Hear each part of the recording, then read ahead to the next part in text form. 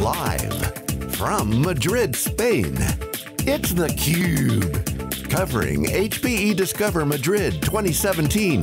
Brought to you by Hewlett Packard Enterprise.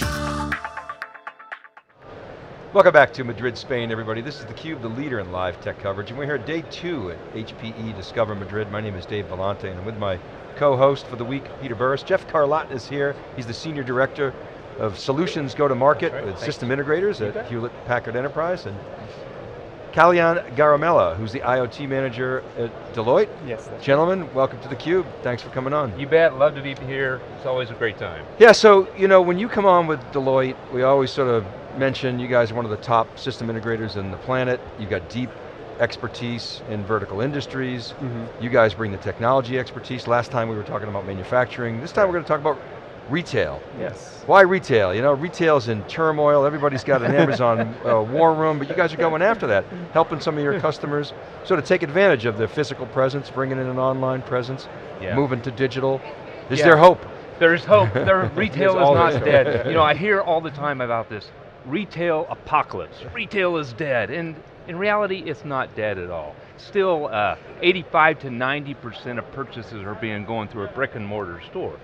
The problem here, and the apocalypse will happen to those brick and mortar retailers that don't change. They don't digitize and change to the changing demands of a consumer and the way they want to purchase something. Give you an example. My son, or even myself now, I increasingly want to do things through an experience, my computer, my mobile phone. I do research, I want to understand, I want recommendations, I want personalization, I want to be catered to.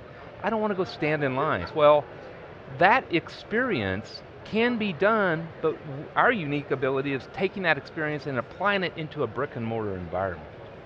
Well, I got to say, I love going to Cabela's with my kid, with my wife. I mean, I can spend all day in there. Can't get that on Amazon. So Kalyan, tell us about your role at Deloitte. Obviously you're specializing in the retail practice. What's your background and how'd you get here? So my name is Kalyan Garimella. I've been an IoT manager from the Deloitte IoT practice based out of San Francisco.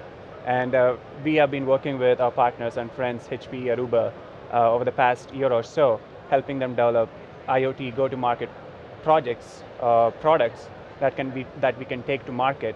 And recently, we just working with manufacturing and the retail industry. So what's the conversation like with your customers? As I said, everybody's got an Amazon war room. They're trying to figure out, okay, how do we leverage our physical presence as an advantage? What are the conversations like with clients? With our clients, mostly they're talking about how do we mimic our online channels. Right, if I go to an online retailer, you know, if I go open, say Amazon.com, they know exactly what item I am purchasing, where I'm going next, how much time I'm spending. So in order to differentiate the brick and mortars, in order to differentiate themselves from the fellow retailers, they have to offer that customized shopping experience in order to give a reason for the customers to come in store and make that purchase. So they're trying to look at what new technologies that we can help with, what are some of the new processes that we can help with, and that's where most of our conversations have been going on.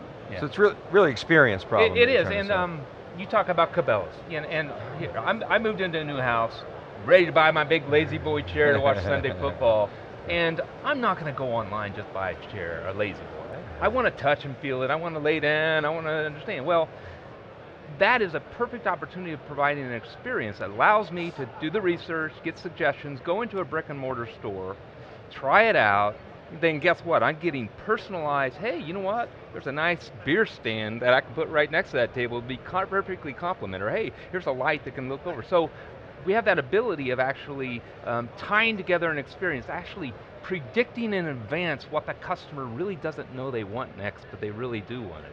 Example, we just walked out of a client engagement, beautiful example, client engagement, sells high-end women's fashions, right? Dresses and shoes and accessories and everything. And he basically said, hey, we're dabbling around with RFID tags, some inventory management, but we don't know what to do, right?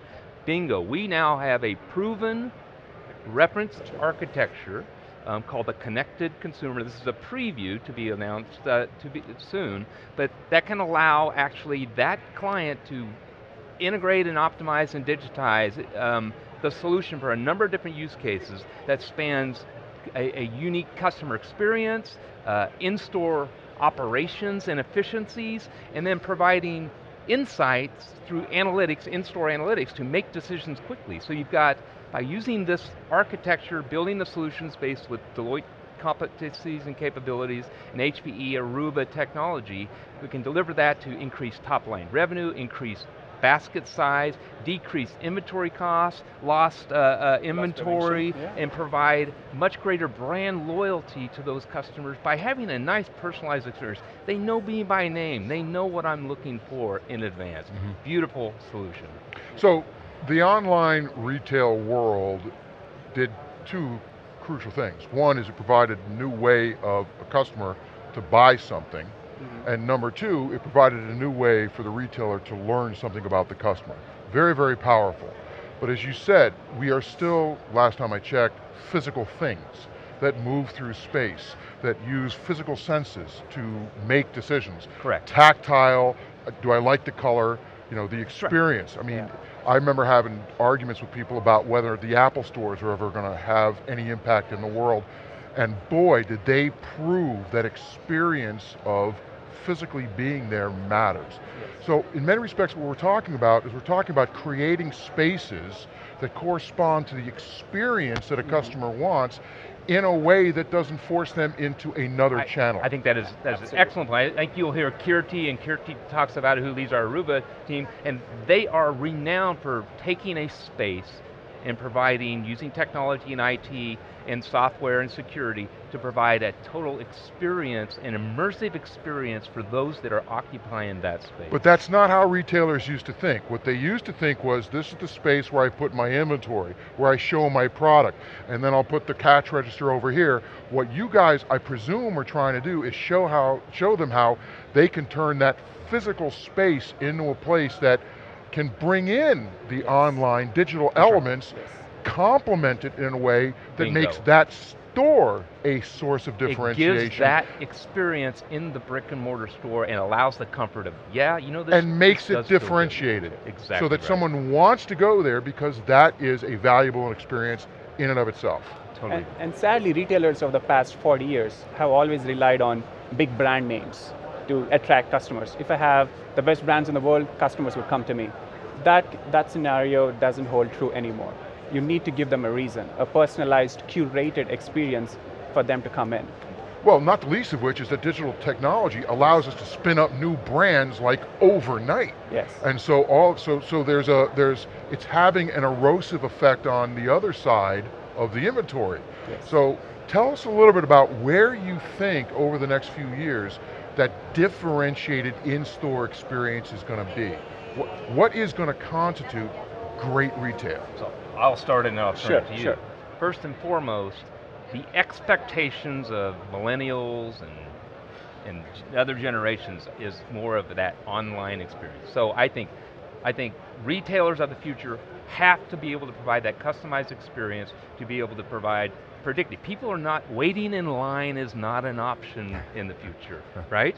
I mean, even you look at Costco. That, waiting in line is not an option. I think that ability of, you have to have more instantaneous gratification, but allowing, if you will, the personalization, I'm being covered. I think that is one expectation for those that want to sustain a business in retail in the future.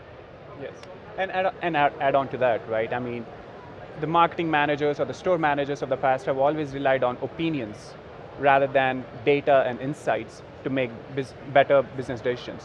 Where do I place my product?